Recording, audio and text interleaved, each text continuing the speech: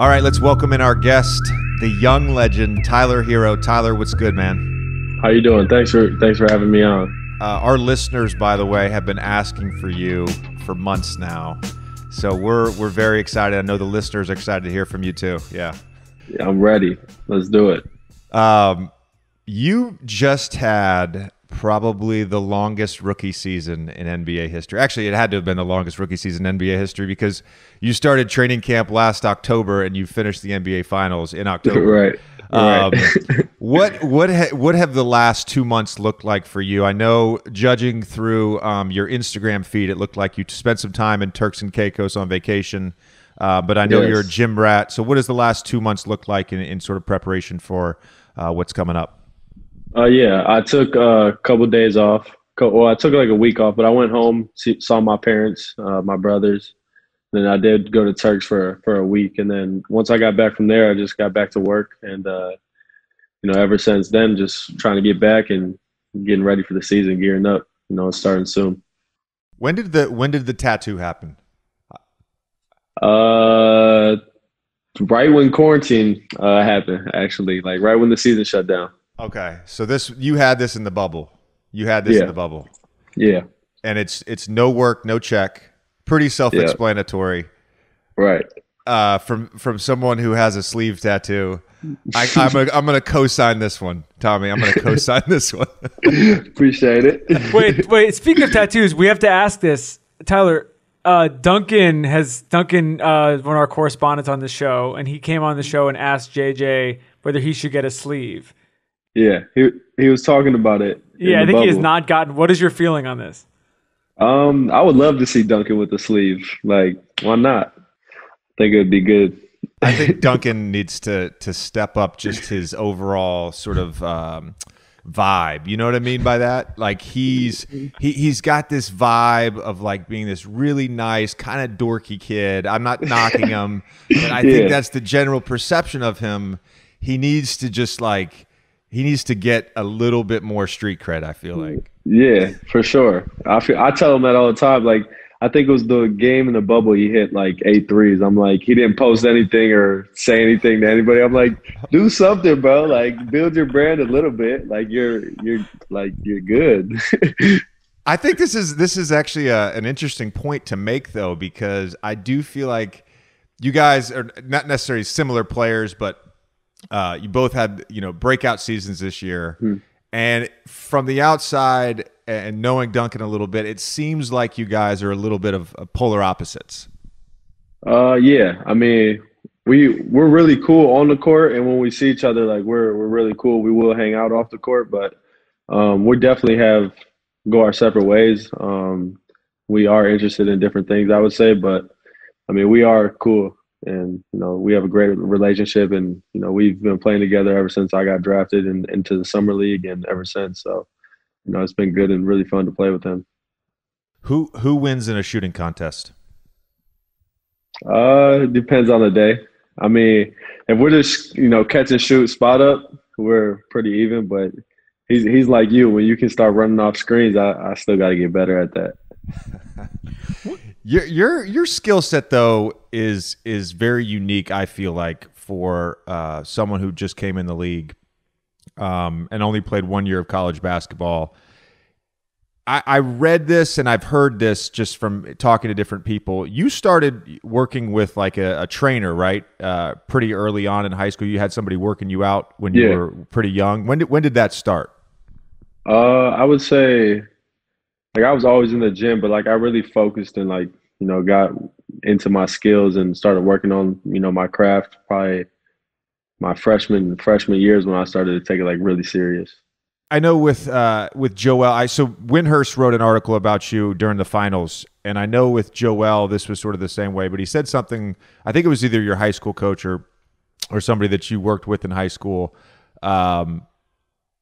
You can do a move or learn a move, and within 2 or 3 reps, you're able to do that at game speed. Joel was the same way. There's not many guys that are like this. And we've talked about this, Tommy, a bunch on the show, but it seems like the young players coming into the league now are light years ahead of where my generation was in terms of those skills, in terms of those, the dribble skills, the footwork. The video went viral the other day of you doing the Chris Paul spin fadeaway. Right. So what is it about these things that just make it easy for you to learn? I don't know. I think just attention to detail and just like really just honing in on the little things. And I just love learning and being able to, pick up on things quick, like you said. I think that's important to any young player, any player that's, trying to get better. Just the faster you can pick up on things is, probably very important. You want to be able to pick up on things and apply it to your game and, get better fast. Who did you model your game when you were growing up after? I watched like LeBron, and then once I got older, when Devin Booker went to Kentucky, that's when I really started to watch him, and I love his game. People have made that comp. I think people on the show have made that comparison between the two of you. Yeah, I think that's a good comp. I actually do. Is that? I was going to ask you about like how you view yourself, like not to put a ceiling on your own career or anything like that, but I assume you have sort of goals in terms of being an all-star or all-NBA or those sort of things. So is that sort of your vision of a ceiling, is like being a Devin Booker level player? Yeah, I definitely want to be like one of them, like an all-star. I dream of, things like that, but like I said, I love his game, the way he gets to his spots, and he can score with the best of them. And I just think he's so fluid and skilled. He can just really score the ball. But I think our bodies are different because I got short arms, like really short arms. So so my body's a little different than his, though. You and me both, pal. You and me both. This may come across as a very weird question, but I'm going to ask it anyways. And this goes back to something Jimmy Butler said when he came on our podcast in March. He said, Tyler thinks he's black. And he legitimately thinks he's black. And I'm sure at some point in your life over the last, let's call it 5 years, 6 years, however long, you've sort of been a household high school name, a college basketball big name, and now an NBA player. Someone has compared you to a white player. Does it bother you to be compared to a white player? Not necessarily. Like, some white players are good, and it's okay to be able to compare to them. Like, but some are just not realistic. Like, some will just say you play like him and it's like, are you just saying that because he's white, or are you actually watching the game? Well, I've seen in some comments that there has been a very brief comparison. Let's say like Tyler Herro to me, right? Yeah. We're both white. We're both around 6'4", 6'5". We both have the aforementioned alligator arms, and we both can shoot the basketball. But I think, I'm gonna be honest with you. Realistically, that for me at least, that's where the comparison ends. So it would not offend me if you said that you were upset if people said, this guy plays like JJ Redick. No, I definitely would not be upset with that comparison. Like, I'm definitely not upset with that. That's great, man. Tyler, when in your life, was it like middle school, high school, when in your life did you get the swag? Did you just like wake up one day and you were like, you just like looked outside and you're like, this is different? Nah. I think, I don't know. I feel like I've always been like who I am. This is me. I don't know. Listen, from the outside, at least from the outside, I feel like you are one of the players that I'm extremely jealous of, because like whatever anxieties I have about putting myself out there and posting stuff on social media, like you just don't give a fuck. Like, and you're out there, and this is a compliment, man. You're out there living your best life, and it's beautiful to watch. It's beautiful to watch. I appreciate that, but I don't know. It's not that I don't care. It's just like, for me, the work always comes first. So like, you're taking care of the business and you're doing, your work and you're still focused and doing, taking care of things that really matter, family, the game, everything else just comes with it. And just, I guess I take what comes with it. JJ, don't you think, Tyler, we've been accused many times of being like a Heat fanboy podcast of doing this show, but don't you think some of that mentality is your whole team? And you have guys, I mean, like, obviously Jimmy is, like, we know well and he's been on the show, whatever. Jimmy's like that in his own way. Duncan's like that in his own way. Right. You have all these different people that, that not everyone is exactly the same, but like part of your run this last year, it wasn't just that you guys were winning. It was like you were winning in kind of like a fun way where you were kind of like lighting people up. And it was like, even when you got down, we sort of knew you were coming back at some point and there's nothing they could really do about it. Yeah, I think we had like you said, we all have different personalities and we all have different ways of showing our whatever it may be. But I feel like we just had a great group of guys that just, meshed well together, really, really got along, throughout the locker room, off the court, we were really close. And then on the court, it just showed, we all played for one another. And it was, for being a young guy, coming into the league, you hear so much about, the vets. Some vets aren't good, but for me, I got, a great mix of, vets and younger players, and we all really meshed well together. So it was a great first season. Tommy, this is the first episode in about 4 or 5 episodes that we have mentioned the Miami Heat. We were accused over the course of about 2 months of being Heat homers. I don't know where this comes from. We were accused of being a Miami Heat podcast at one point because we talked about the Heat so much.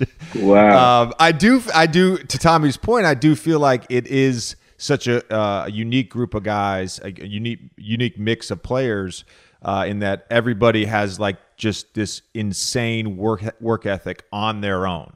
Right. And I'm wondering, in your case, where that come from. And you said earlier, you've always been that way.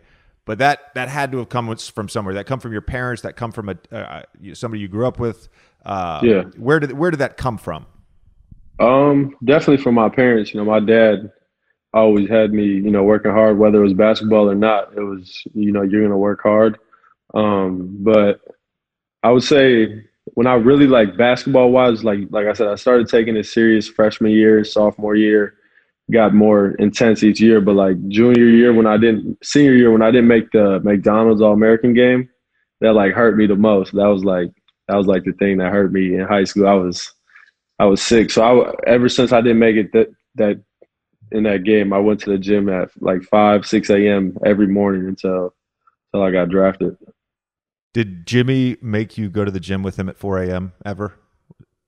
5 a.m. was the earliest. We woke up at 5 and we went to the beach.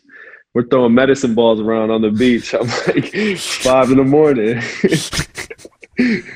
I actually think I remember that post that he put up of you guys. You guys were like on like a sand volleyball court or something like that. Yeah. How important was him for you this year? Because it seemed like he took you under his wing from the jump, from the get-go. Yeah.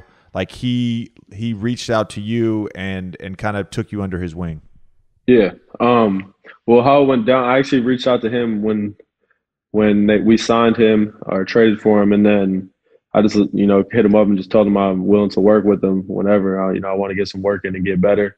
And he was like, "Yeah, come down to Chicago and we'll work." So I came down there, and that's when we woke up at 5 and we were on the beach throwing medicine balls around, but.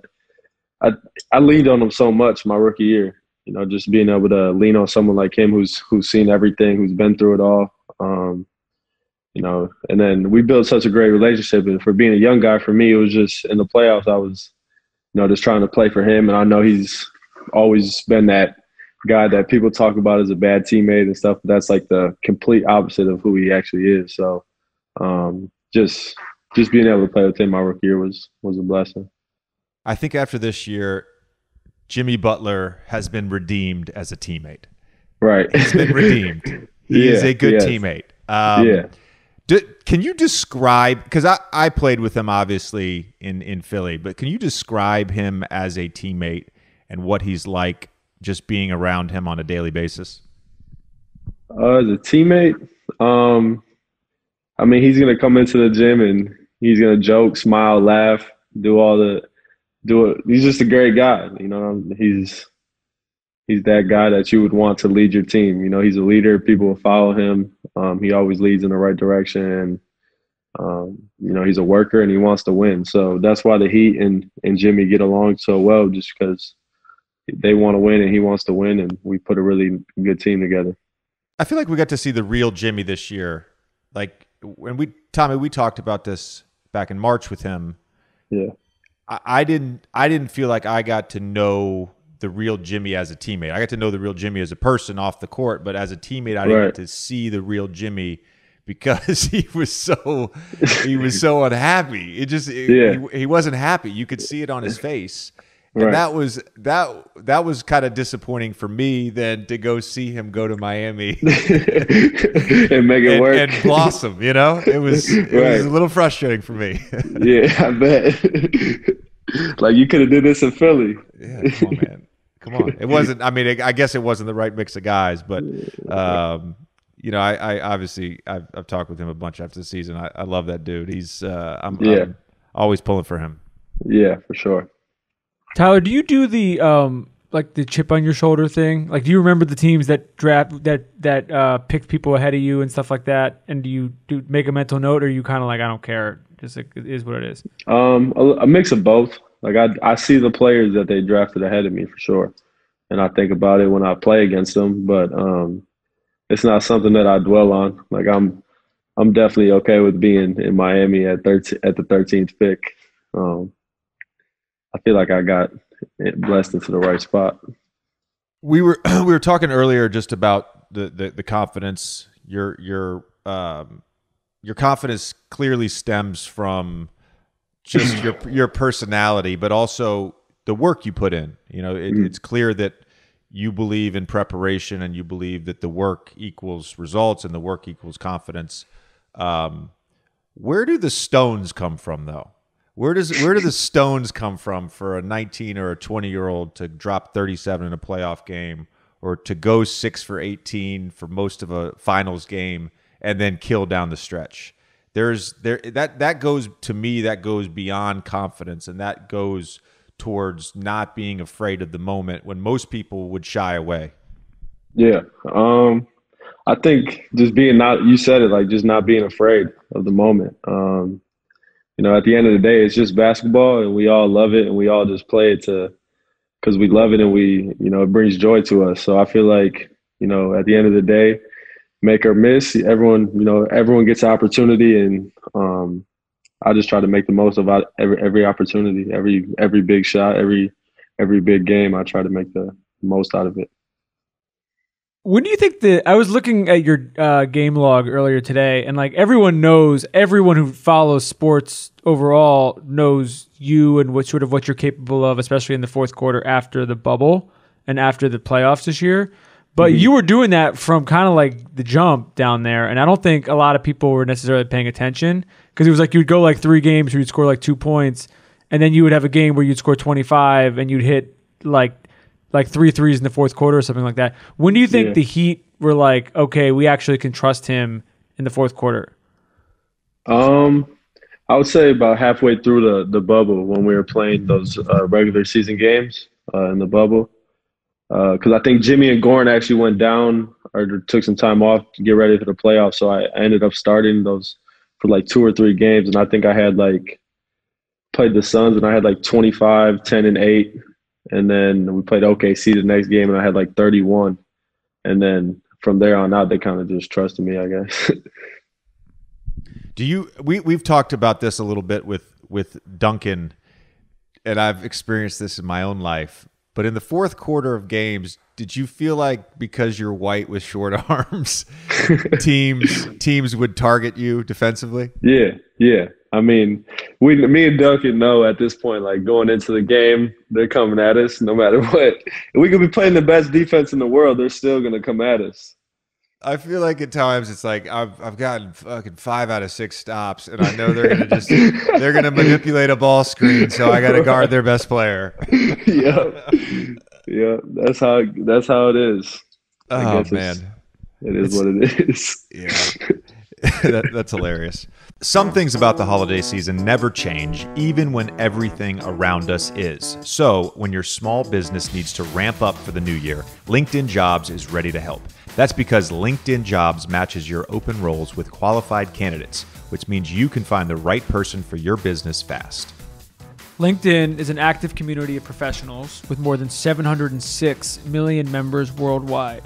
Getting started is easier than ever with new features to help you find qualified candidates quickly.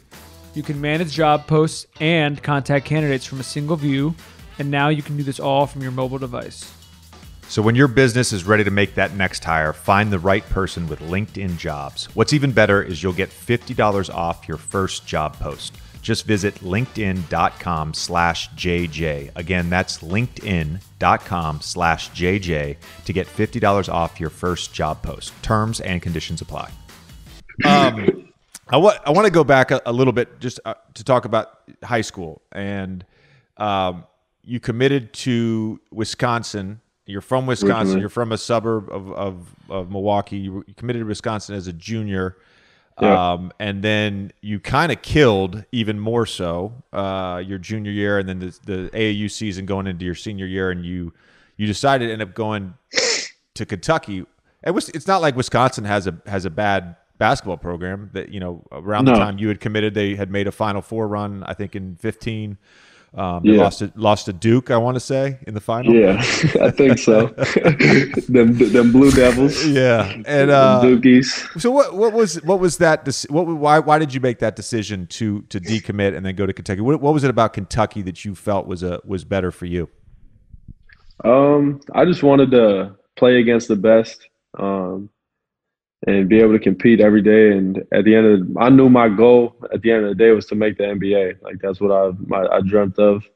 My dream wasn't to play in college. I wanted to play in the NBA. So when Kentucky was like an option and I started to play really well, that door had opened up. I just felt like I couldn't pass it up because I kind of just wanted to like bet on myself and be able to go into Kentucky with, other kids that are in my age, and we all have an equal opportunity to go and, earn minutes. And, at the end of the year, usually the best three players from Kentucky go to the NBA. So that was my goal, and that's what I wanted to do.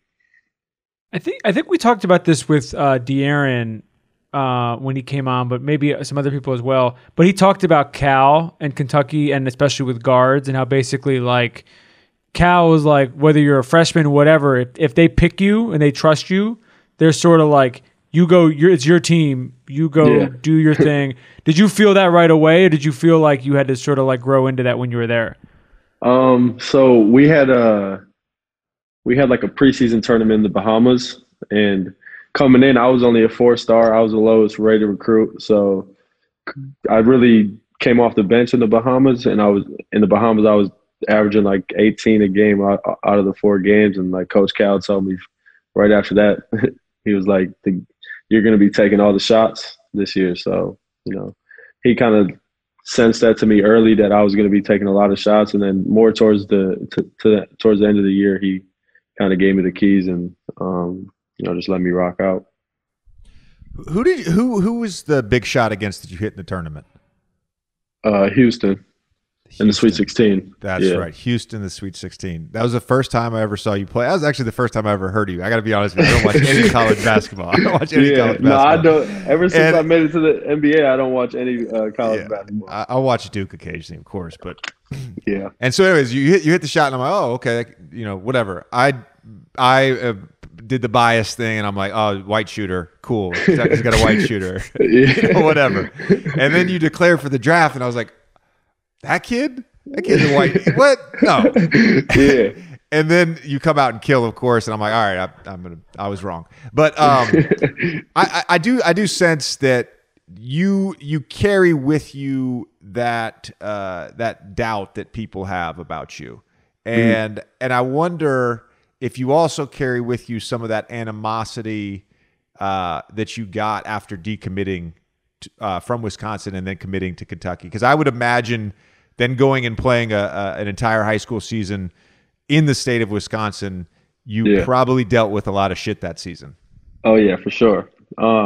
I mean, yeah, I definitely carry that with me always, like everywhere I go, even off the court. I feel like people just because we're white and we're in the NBA, so there's the odds are stacked against us, I guess. And I feel like just you got to carry that with you to be able to compete and actually to make it in the league. As you know, you've obviously made it, and you gotta be able to have a little dog in you to be able to compete and stay in it. Tommy, have you ever seen one of Tyler's high school mixtapes? Yeah, I watched some on YouTube today. Yeah. The Ball is Life mixtapes of Tyler Herro are phenomenal. But the best part about all these mixtapes, though, are just the amount of shit talking that goes on. Like, talk to me about that a little bit. So you're clearly there's some back and forth in these mixtapes. So it's not just you. It's not like me at Duke when I just went out on the court and talk shit for no reason. Like, people are sort of egging you on. But I don't watch a lot of mixtapes, but I'm like, these 3.5 minutes are wildly entertaining. No, they were. I mean, those games were so fun. Like, I remember, like, my boys would text me during the JV game, like, yo, the whole gym sold out. People can't even get in, and they're all coming in Wisconsin gear because I just had decommitted. So everyone comes out in the Wisconsin gear, and that just fires me up. Like, I'm like, all right, let's get it. And then I just go out there, and most times and most nights I was putting up like 35, 45 and talking shit. That's about it. I love it. I got to ask you a question. So in watching these tapes, this is just a little thing I picked up on, but did you alter your release point or the timing of your release on your shot from high school to the NBA? Because it seemed like in high school, and I kind of did this too, as you move up in levels, but in high school, you would release it kind of at the top of your shot, whereas now it's a quicker release. It's almost Steph Curry like, where it's on the way up. Does that make sense? Am I accurate in that? Yeah, you are dead accurate. When I was in high school, I jumped more too. I elevated higher, and in college too. I elevated higher. But when I got to the Heat, the Heat shooting coach actually kind of changed it up a little bit. He said he noticed that in my shot and just thought that it would be better to shoot it going up on the way up. And it is. It's much easier. My range is extended. So, yeah, I definitely had made that adjustment. That was the reason I had to make that adjustment. I'm sure maybe he didn't tell you this, but when you're 6'4" in high school and you, let's say, pull up against somebody, you're generally going to be guarded by like a 5'9" person. Right. So it really doesn't matter. You don't even see him. You're just like, I don't see you. I'm going to shoot right over you. And then you get to the league and it's like, oh, okay, this guy's 6'6" with a 6'11" wingspan. Right. So the release just naturally, and for me, I probably adjusted a little bit more gradually than you did in just one season. But again, this speaks volumes to just you being able to pick up things so quickly. Yeah. I mean, is that how you do it too? You shoot it on the way up, right? More so now. Yeah. I still, if I have like where I'm like, let's say on a dead sprint, on like a 3-on-1 fast break and I catch it on the wing, I'll be able, right? I'll be able to elevate a little bit more and shoot it like at the top of the jump. Right. But for the most part, I mean, unless I'm fading away with a ton of separation, I'm like I've seen you run into your right and you'll kind of fade into the corner, elevating high up, opposed to catching and shooting if you're like in a standstill position.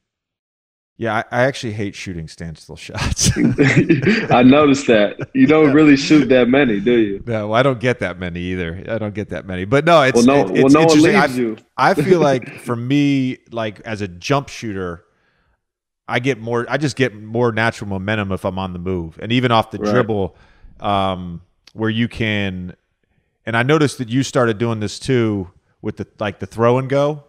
Yeah, where the chase action or whatever. I don't know what you guys call it in Miami, but like, so you have the ball at the top of the key. We talked about this Bradley Beal because I stole it from him, and you throw it to Bam, and then you just kind of cut off that, go get it from Bam, now you have momentum into your shot. Right. So whether you shoot off the DHO or now you're coming off one dribble, there's just more momentum. And I feel like that for me, that's just an easier shot than kind of waiting and being out of rhythm and shooting it that way. Yeah, I agree. Duncan does it so well.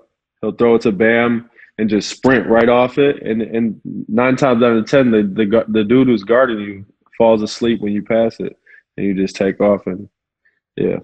Well, the other thing with Bam that makes that so good is that his keeps, right? Yeah, so he's so good when he has his live dribble as you're coming off or Jimmy's coming off or Duncan's coming off. It's just like the fake, and his guy will just take that step to be in position to be in a drop, and Bam just turns and goes. Right. I'm pretty sure I don't think Spo was using that action in Miami until I busted their ass in the playoffs 2 years ago. I'm just going to say that. Yeah, I think Spo took that shit from me. He probably did. It's like, we're going to use this. This works. Oh man, that's great. I want to ask you a few things just off the court stuff. When did you get into fashion? Because I don't know the exact stat on this, but I'm sure you know. I think you were on one of the all league fits teams this year. I don't know if it was first, second, or third team. You definitely were on the all league fits rookie of the year team. You just have some legendary fits, man. I was not prepared. I was not prepared for that this season. When did you get into fashion? Growing up, like I was obviously watching the NBA, and just like I always loved how guys would come to games. Like I would watch LeBron when he was in Miami, D Wade when they would walk into games, or the press conference after the game. Just would always pay attention what guys in the league would wear, and I was always intrigued into fashion and what people would wear. So as I got older and more comfortable with myself, I was just really, I could take risk and not really care what people say and just wear what I want.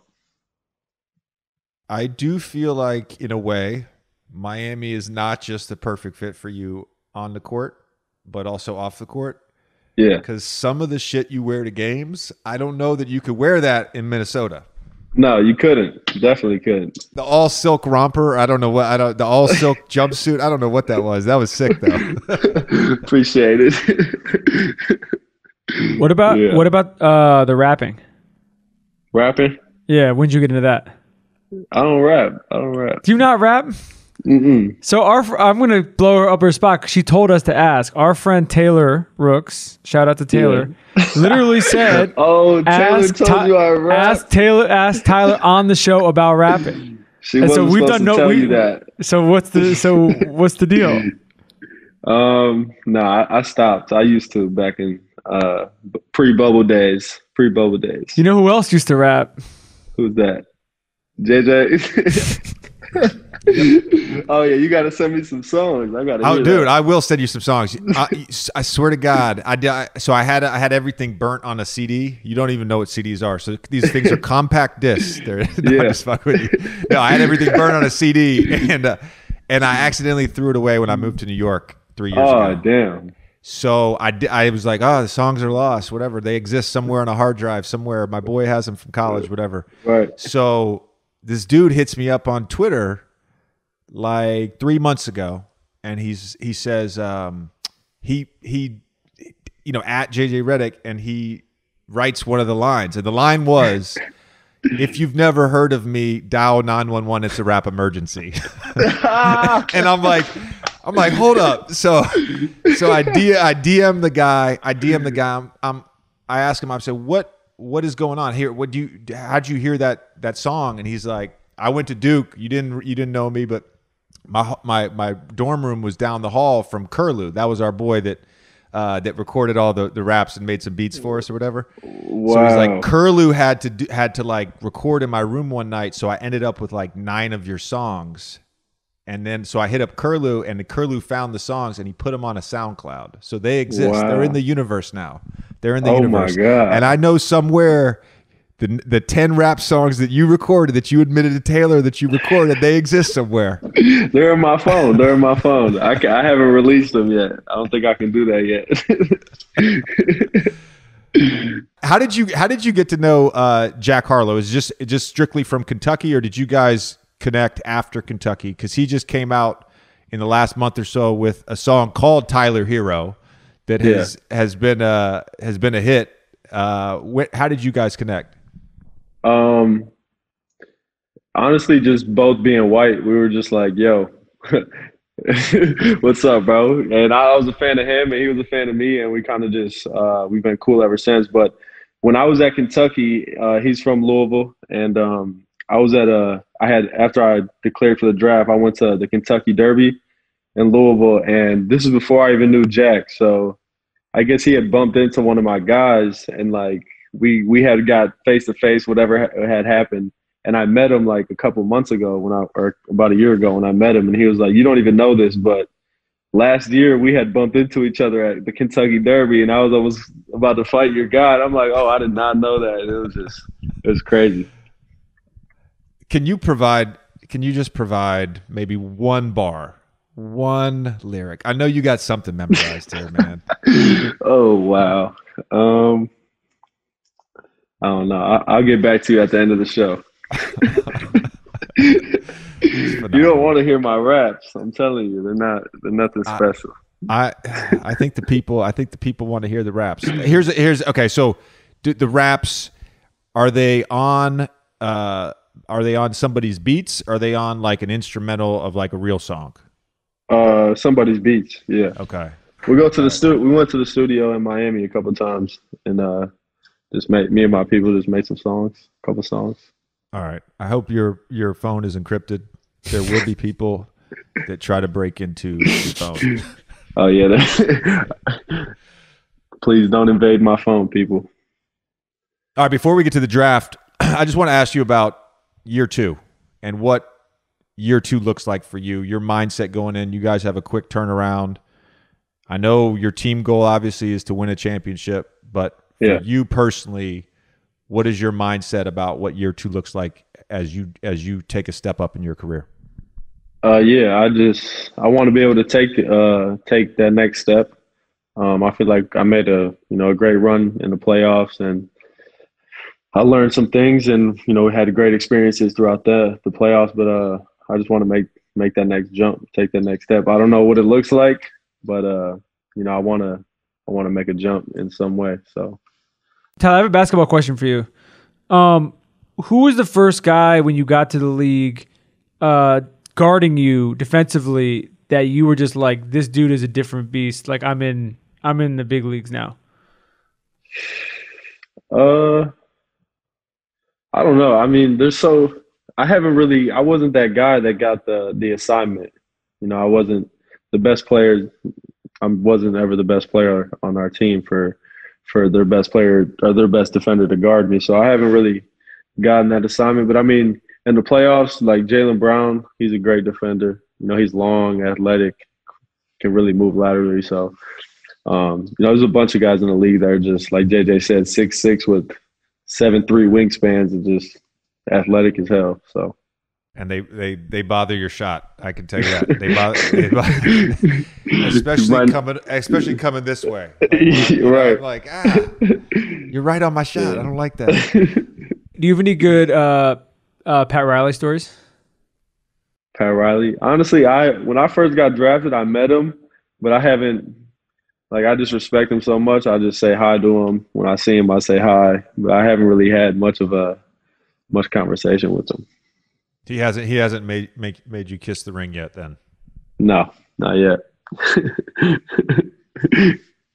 Look, it's no secret. Our lives were always a bit chaotic, but nowadays the current climate is making things even crazier than ever. Everything has been affected. Then on top of that, throw in a million pressing social issues and an expectation to be on 24/7, and it's easy to get worn down. Sometimes you just need a moment to turn off and hit reset. That's when you reach for Coors Light. It's made to chill. Exactly. When you crack open an ice-cold Coors Light, things just seem to be a little better. It's mountain cold refreshment that's cold lagered, cold filtered, and cold packaged. It's as crisp and refreshing as the Colorado Rockies, and it's the perfect beer to help you unwind. I've always felt like crisp is sort of the perfect word to describe Coors Light. It's just crisp. No matter where the day takes you, Coors Light will always be there to help you hit that reset button. So go grab a Coors Light or have it delivered straight to your door at get.coorslight.com. Celebrate responsibly. Coors Brewing Company, Golden, Colorado. Hey, Tommy, I'm pretty sure you do, but do you have a butthole? I do. You do? Okay. Then this ad is actually for you. Oh, cool. It's hard to believe that when we go to the bathroom in this country, most of us wipe instead of wash. For years, bidets have been available, but hideously expensive, costing thousands of dollars. Well, the Hello Tushy modern bidet attachment is here to democratize the blessings bestowed by bidets and offer clean buttholes to everyone. Wow. Well, Hello Tushy cleans your butt with a precise stream of fresh water for just $79. It's not much for a clean butthole. Seems like a deal. Yeah. It attaches to your existing toilet, requires no electricity or additional plumbing, and cuts toilet paper use by 80%. Goodbye toilet paper. So the Hello Tushy bidet pays for itself in a few months. That's a phenomenal statistic. I would love to cut my toilet paper use by 80%. Do you know what brand of toilet paper you use? No, I don't. Me neither. Never really paid attention to that. But we're now going to use Hello Tushy, so we need 80% less of it. Yep. And the reason is because with Hello Tushy, you don't wipe at all. Even the best 2-ply just can't cut it when it comes to a hands-free poop experience. Ditch paper products and uncomfortable chafing when you switch to the soothing, cleansing stream of water from a Hello Tushy bidet attachment. And every Hello Tushy bidet attachment comes with a 60-day risk-free guarantee and a 12-month warranty. Just join millions of happy Hello Tushy customers right now and have a clean butt with every flush. Let me get this right. 60-day risk-free guarantee, 12-month warranty for a clean butt. Yes. Seems like a deal. It seems like a deal. Go to hellotushy.com/3, THREE, to get 10% off. That's 3 spelled out. This is a special offer for our listeners, so go to hellotushy.com/3 for 10% off. hellotushy.com/3, 10% off for a clean butt. Let's do it. All right, let's get to the draft. Tommy, please explain the draft. Our category is our favorite movie/TV characters from the city of Miami in any capacity. Mine would definitely be Bad Boys, Will Smith. So Mike Lowry. Mike Lowry. But you got to be specific because we can pick somebody else from that movie. Yes, we can pick somebody else from that movie. So Mike Lowry, Bad Boys, #1 pick overall. Yeah. Okay. Great first pick. All right. I'm going Willie Beeman, Any Given Sunday. I knew you were going to take him early. That would have been my #1 overall. He's the best. I mean, I don't know how I don't take Tony Montana third. He has to be the third pick. And I feel like I'm shocked that he made it to 3. This feels a lot like when Jordan made it to 3 in 1984. I disagree. You'll see later. Why. So I have to name another person? You're going to, but not yet. Oh, yeah, you got to name a lot more people. You're going to have to name 4 5. more. You have to name 5 total. 5 total. All right, cool. But we'll help. We'll help. If you don't have a list, we'll help you. Don't worry. Cool. I've got my draft board right here. This is the only thing JJ cares about on the show is this part of the draft. He's not very good at it, but he cares a lot about it. I got my draft board too. My scouts took some notes for me. Perfect. All right. So I'm gonna my second pick. I'm picking Dexter Morgan from Dexter. Ugh. Great pick. No. You ever watch that show, Tyler? Dexter? Yeah. No. Am I too young for that? I wouldn't start. He's one of the most iconic anti-villains in television history, Tommy. You know that. One of the worst finales in the history of television was that show. Okay. But I wasn't picking shows. I was picking characters. Okay. All right. My second pick. This might be a little bit of a wild card. I'm going to throw it out there. You're picking a wild card in the second round? Yeah. Mary from Something About Mary is my second pick. Mary Jensen off the board. That's a good pick. I don't think that's a wild card. That's a good pick. Me, you took Tony Montana, right? Yeah. So I will take Jamie Foxx, Miami Vice. as Ricardo Tubbs. Ricardo Tubbs. I love it. Great choice. And then I will take The Rock as Spencer Strassmore from Ballers. Solid. JJ was going to pick that for sure. He was very high on my board. He's definitely going to pick that. All right, I'm third. Yeah. Ace Ventura, Pet Detective. You know what, Tommy? I got to say, this is the first time in like 4 episodes where you haven't completely botched the draft. I'm ready, man. I'm ready. You're off I'm to ready. a I'm great winning start. this shit. I am winning You're this off shit. to a great start. You're off to a great start. All right, I know I have a couple here that I really like, but I know they're going to be here later in the draft. So my next pick, I'm going to pick Tony D'Amato, Any Given Sunday, the coach. Yeah, played by Al Pacino. Really, just the last scene makes it. Okay, not a great character otherwise, but the last scene makes it. And then I'm going to go Blanche from Golden Girls. I was thinking about taking that. Yeah, iconic television show. Golden Girls. Golden Girls. Have you ever watched it? I honestly haven't heard of any of these movies.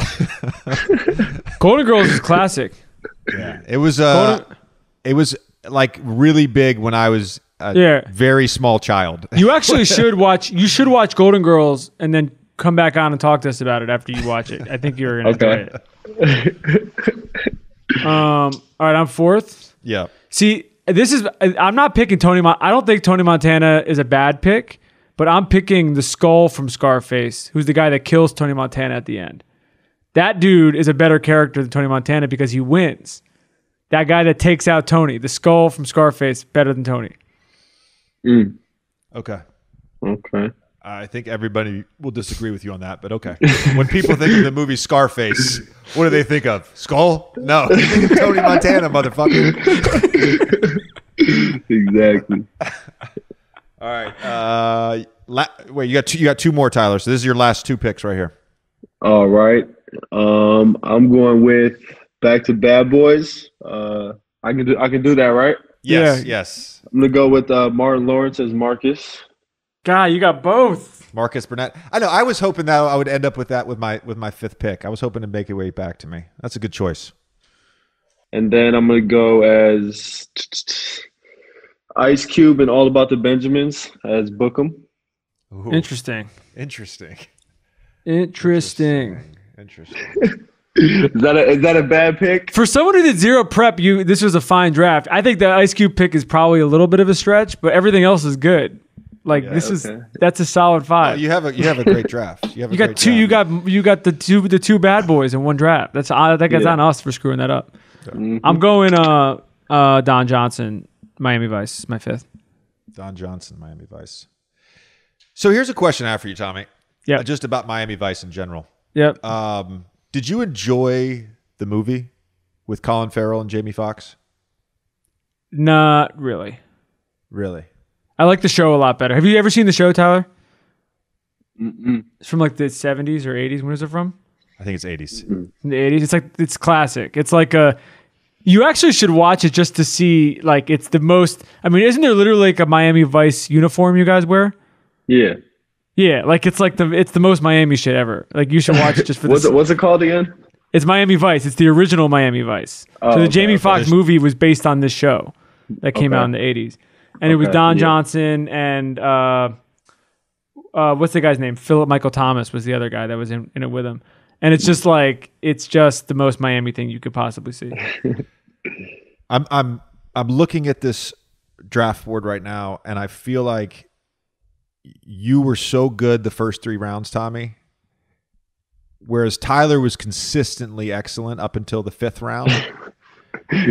I don't love a couple of my picks, but I feel like this 5th pick will just seal the win for me. Well, you picked Dexter in the 2nd round, which probably lost this for you, to be honest with you. Dexter is just a trash show, bro. It's the I have the number 1 overall Miami character, and that's Tony Montana. I have the number 1 overall player in the game who wins championships. Whoa. The greatest players. Hold on one second. You don't have that. Both Will Smith in Bad Boys and Willie Beeman are better than Tony Montana. All right. A. Well, B. anyways. Tyler, when you watch I these just know Miami Will shows, Smith is the best. yes, when you watch these Miami shows, watch Golden Girls, watch Miami Vice. Do not watch Dexter because you're gonna get mad at us because you're gonna be like, why the fuck did you guys tell me to watch it? Just don't watch it. All right, pick it. Who's your fifth pick? My let's fifth see pick this. is Horatio Kane from CSI Miami, CSI Miami. played by David Caruso. Dude, CSI Miami is the best CSI. David Caruso is the best lead in that series, and it's set in Miami, and it's a great fifth. It's great value in the fifth round. Okay. Great value in the fifth round. I love it. Okay, whatever. All right, my guy Tyler, we appreciate the time. Come back soon. Best of luck this season. I think we're playing you guys in like 2 weeks in the preseason, so I'll see you then. See you. Yeah. Appreciate you, bro. Yes, sir. Thanks for having me. Later, bro.